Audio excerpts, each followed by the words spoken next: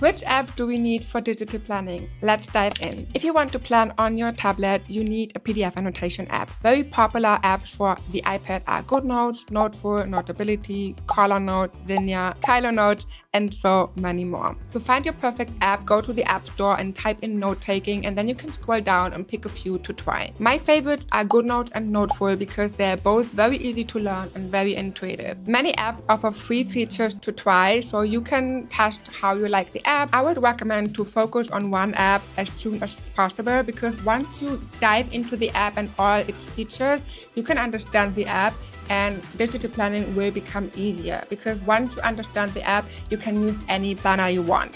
Digital planning or also using an app for digital planning is a little bit like getting the driving license. Once you know how to drive a car, you can drive probably all the cars. And in this case, the driving license is the app and the car is the digital planner. Also, many apps are very similar, so once you understand one app, you will probably understand all the other apps as well. In the next part, we're gonna talk about different planners, and if you want to know more about this, make sure to stick around.